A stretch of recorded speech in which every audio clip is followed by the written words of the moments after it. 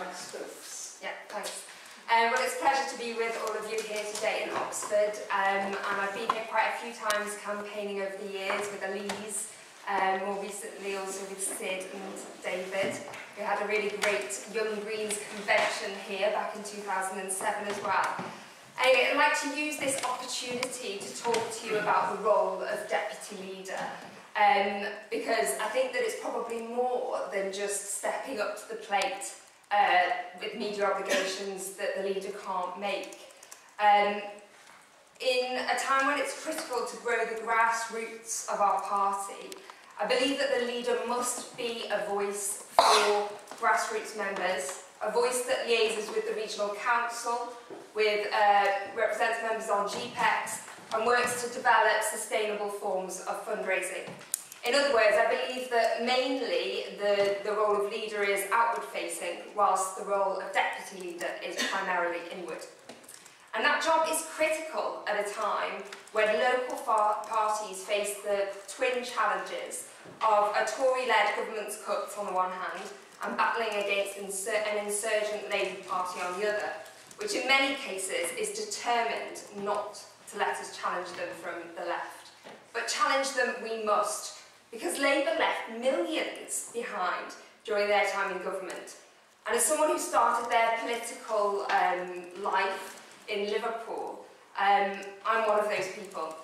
Now, I marched against the war in Iraq in 2003 along with 1 million other people, and I then became one of the many hundreds, if not thousands, of people who have joined the Green Party, not just because we are the best party when it comes to the environment, but because we understand what needs to be done to achieve social justice in this country.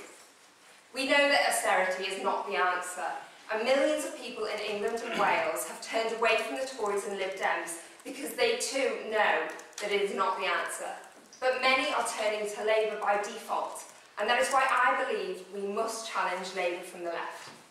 And now it's our time, because polls show that the public trusts neither of the two big parties on the economy. And when you look at how similar their economic policies are, it isn't a great surprise.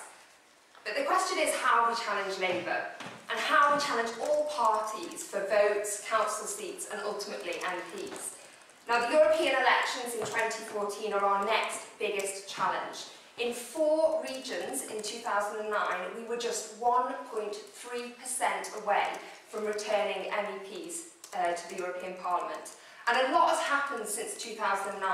We have gained our first ever Green MP in Brighton and Hove, where I'm councillor. We now run our first ever administration, and for the very first time, we have beaten the Lib Dems across an entire region in the London mayoral elections. We can implement what's been learned from those campaigns to guarantee that come 2014, we won't be returning 2 MEPs, but double or triple that. And we must make sure that our voice is heard on all topics, from the euro to immigration to jobs. But what we also need to do is to support regional parties. And my idea is that we match fund regional parties so that they are independent and can have regional support workers. Basically, I've got a plan for success with our party, and together I know that we can do it. Thank you.